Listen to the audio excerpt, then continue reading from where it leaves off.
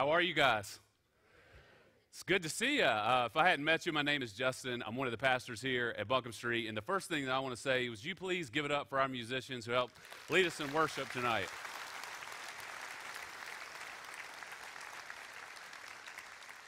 I want to first especially welcome you if you're here for the first time, or if you're back from college. I want to say welcome home. I know we got a lot of college kids here. Or if you're just visiting with a friend, we are so glad to have you. Man, God is doing big things in this place. And if you just watch, the Holy Spirit is at work. And we are so proud to be a part of Buncombe Street. And I hope you are too. So thank you for being here tonight. I do want to say, I will say right off, I have no idea which direction to face.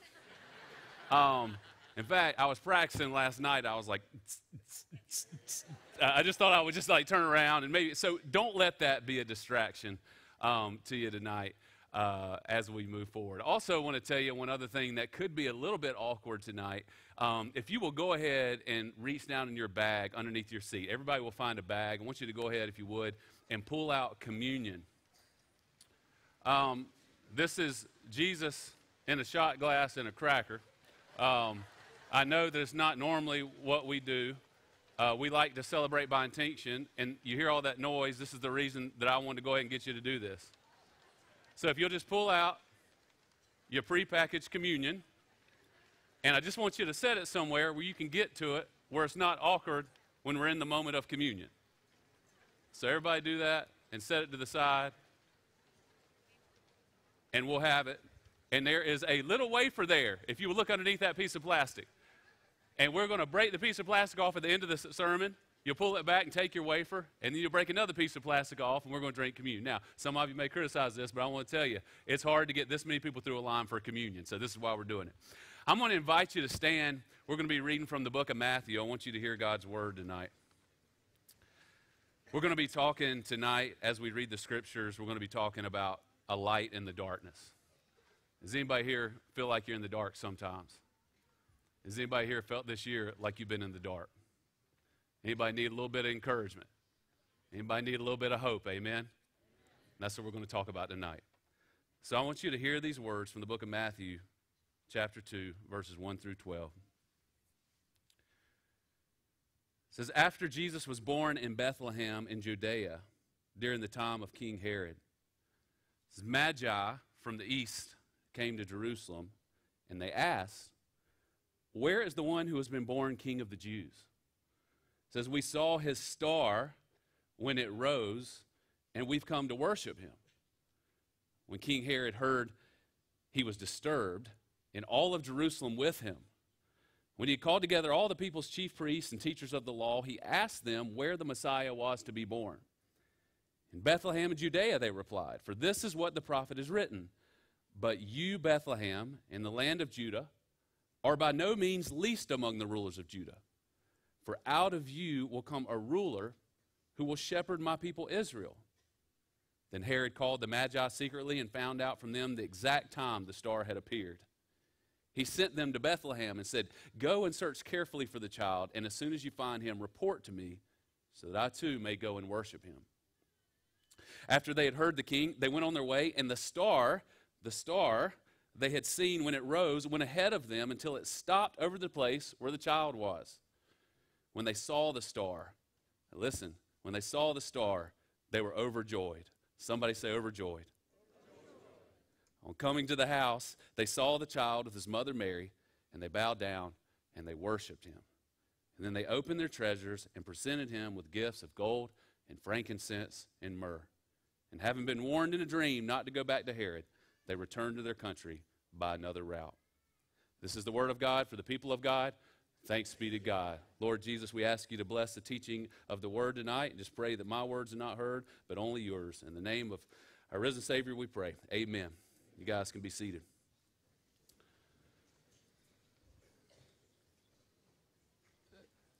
So I'm curious, just by a show of hands, how many of you in here have a nativity scene set up at your house right now?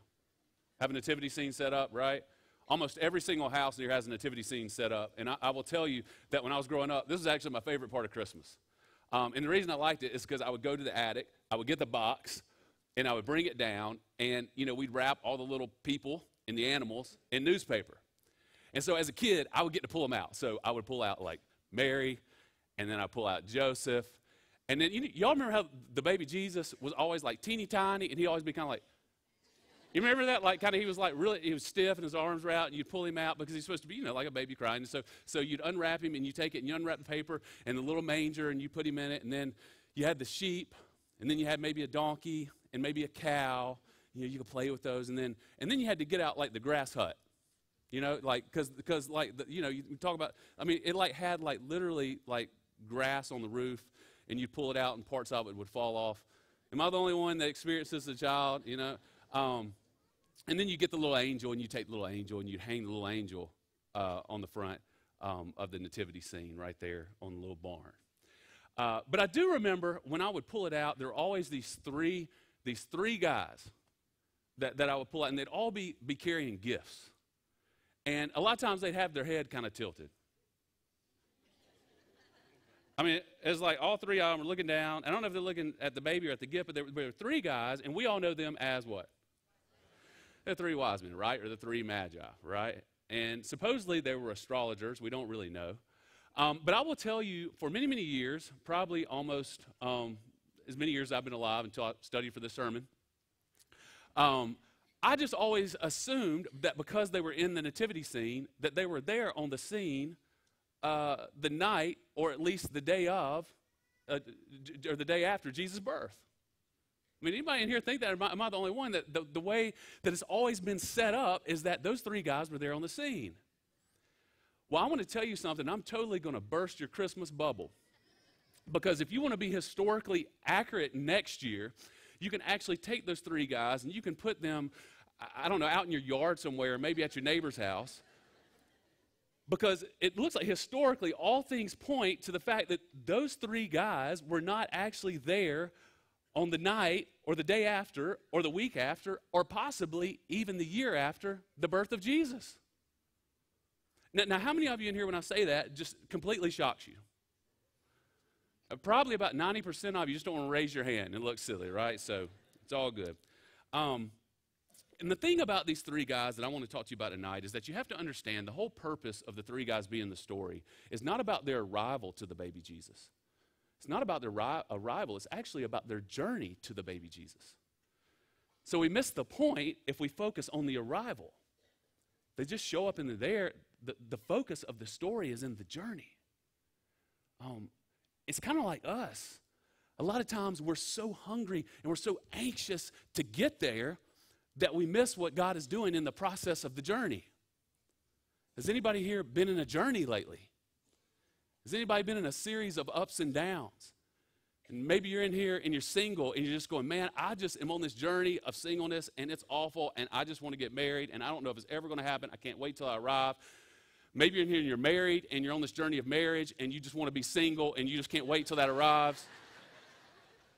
Maybe you're here and you're unemployed and you're just going, man, I just want a job. I want a job so bad and I'm praying and I'm seeking and I just can't wait till I get there because then I'm going to be happy. Maybe you have a job and you're just going, I just hope I lose this job because I hate my job and I can start over. And so we're on this journey. But so often we get so frustrated in the midst of the journey, we don't pay attention to what God's doing in it, that we're just so focused on, I want to get there, and I want to be happy. So I think what God was doing when he put this story in the scriptures is that he was telling us we're on a journey. We're on a journey that may possibly be difficult. I mean, some of us in this room have had a pretty good year. I'd say I've had a pretty good year.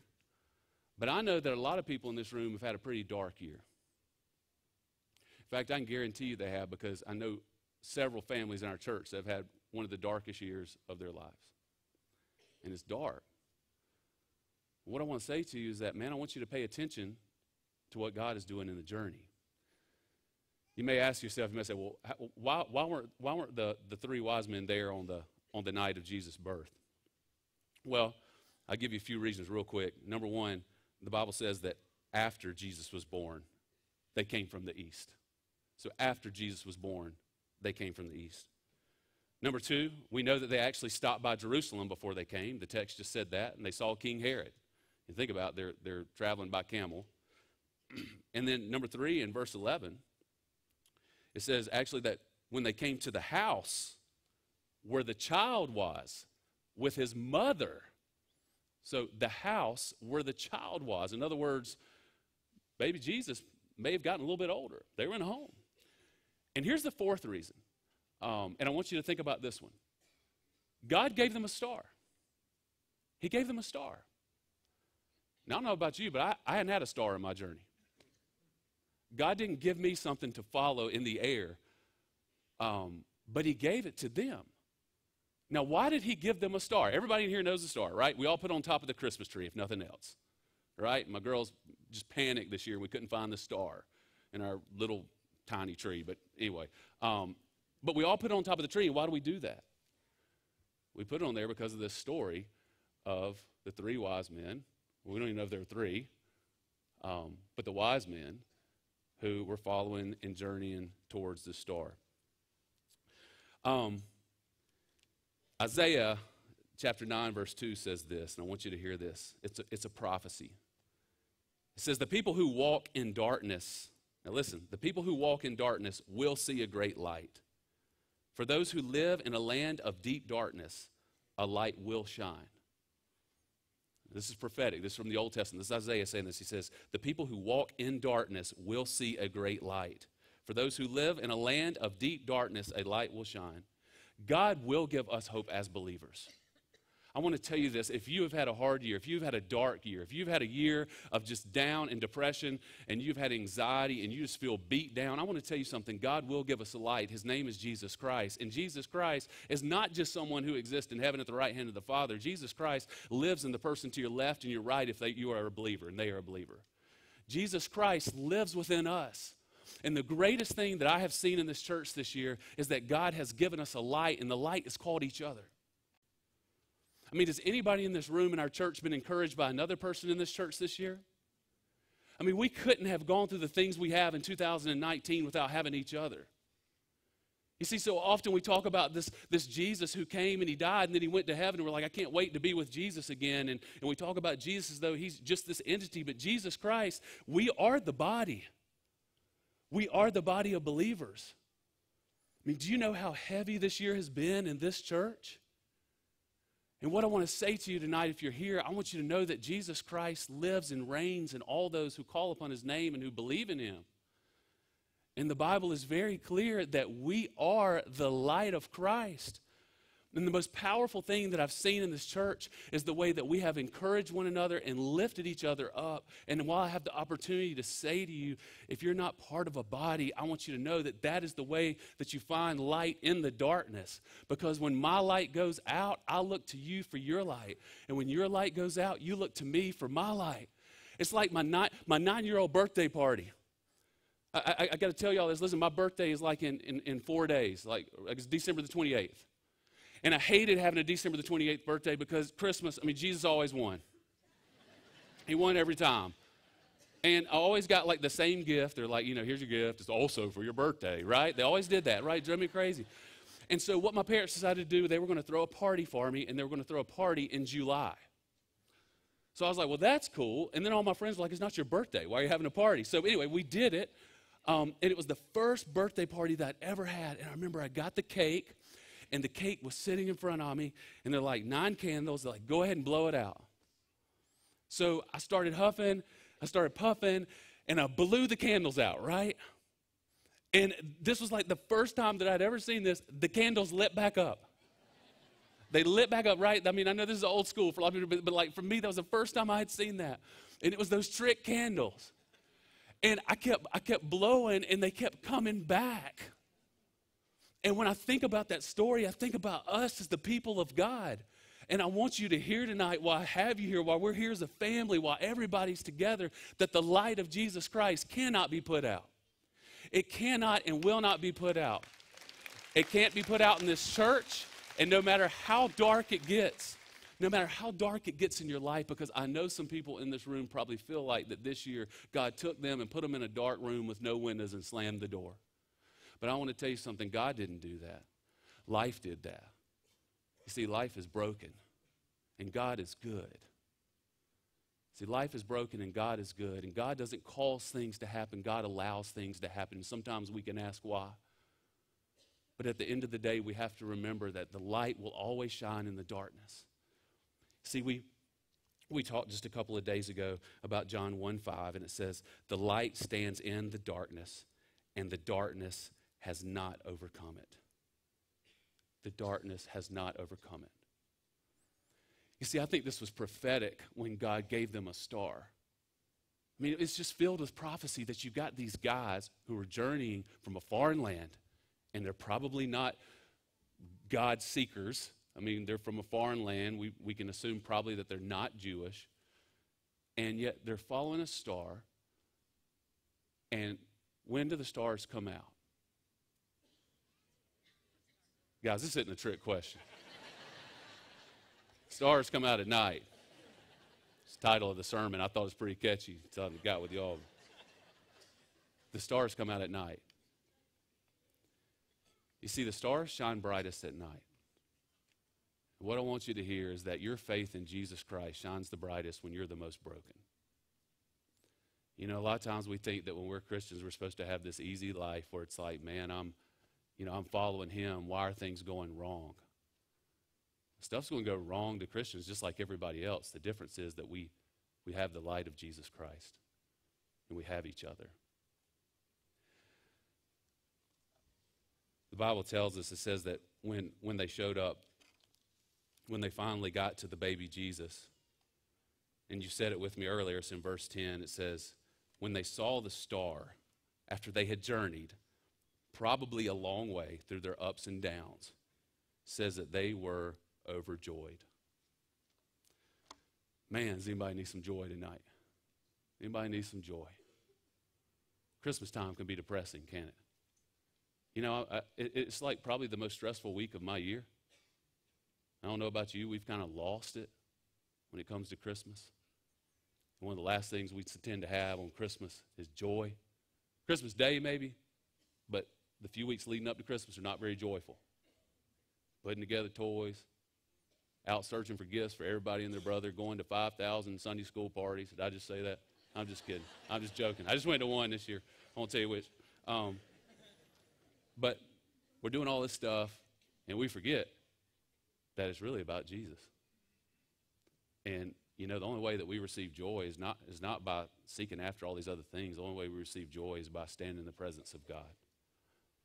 And so that's what we're doing tonight. We're in the presence of him. And I'll remind you once again, being in the presence of him is being in the presence of each other. So I tell you one last part of the story. When they arrived there, do you remember what they brought? Right. They brought 3 gifts. And that's why we always say there was 3 of them. But they brought 3 gifts. And they set them down at the feet of Jesus. They opened their treasures, and they presented him with gifts of gold, frankincense, and myrrh. And I don't have the time to do another sermon on what those mean, but I will tell you this. They represent his divinity, they represent his sacrifice, and they represent his suffering and his affliction. So his divinity, his sacrifice, and then his suffering or affliction. And they set these down at the feet of the baby Jesus, and they worship him. We come tonight to sit at the feet of Jesus. Remember where you are. Remember whose feet we're sitting at. So I just want to remind you tonight before we go, I just want to remind you of the little story that on that dark, starry night in the town of Bethlehem, and in a stable, this young virgin would give birth.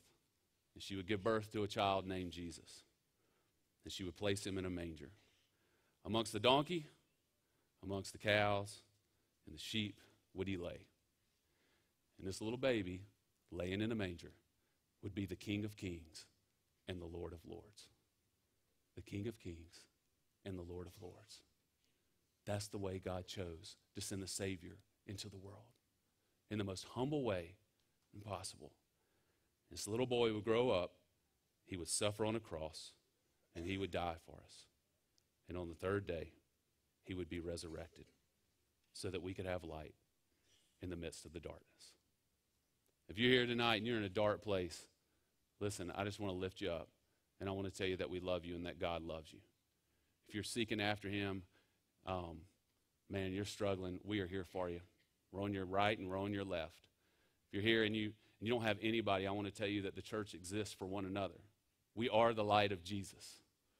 So tonight, if you just want to be prayed over, man, hey, I don't know. I guess it's kind of crazy in here, but you can turn to somebody and say, hey, anybody want to pray for me? If you want to come up and kneel at these rails, we got room for about 8 of you. But we'll make it happen. Because what I want you to hear is that Jesus Christ loves you, and you're not alone, you're not in the dark. I want you to lift up that little cup that you got, and I'm going to invite our band up here.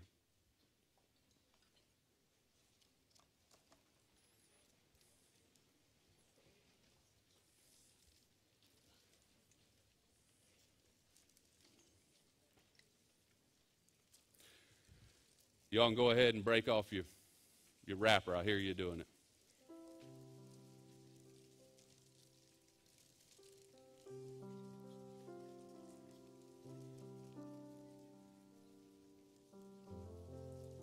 Yeah, I knew it'd be a little awkward.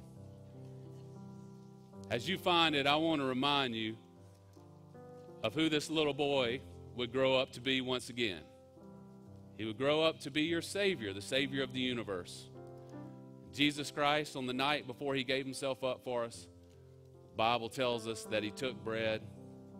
It says that he broke the bread and that he gave thanks. And he said, take and eat. This is my body given for you. I invite you to receive.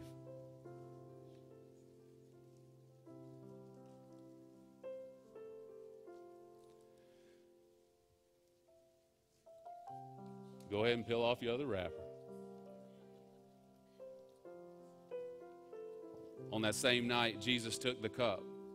He said, this is the blood of the new covenant. This is poured out for you and me for the forgiveness of sins. As often as you receive this, remember me. I invite you to receive. Father God, I thank you right now in the name of Jesus, Lord, that you have given us hope in the Christ child. Father, we do confess our sins before you. We confess that we are sinners, that we are broken, that we are in need of your grace, Lord. But Father, we thank you for the light that you gave us. Father, we thank you for the light of Jesus Christ. Lord, I just pray tonight if somebody came in and they are in a dark, dark place and they're struggling and anxious on this Christmas Eve, Lord, or they are broken, I just ask right now in the name of Jesus Christ, through the power of the Holy Spirit, you put a peace over this place.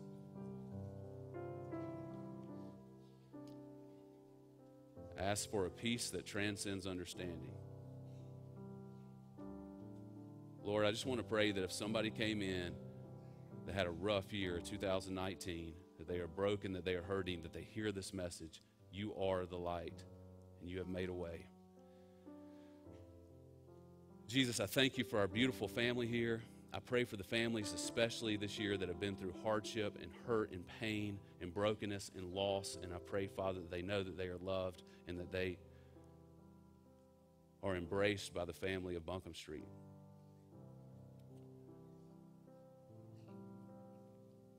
Father, just thank you for this night that you have given us to remember the birth of your Son. I pray that as we go home tonight, Father, we sit at the table with one another and we share life together and we celebrate, Lord, that you are God and that you are good. Father, thank you for our families. Thank you for our children. Thank you for the health that we have. Thank you for the marriages that we have, the homes and the jobs that we have. God, we are grateful, and we just stop for a minute to give you praise for the King of Kings and the Lord of Lords and making all this possible, that we could sit at the feet of Jesus. Thank you that Jesus is our mediator. Thank you that he is our rock and our redeemer. God, you are awesome, and we love you so much. Thank you for being a light in the darkness for us, Jesus. We love you. In Jesus' name we pray. Amen and amen.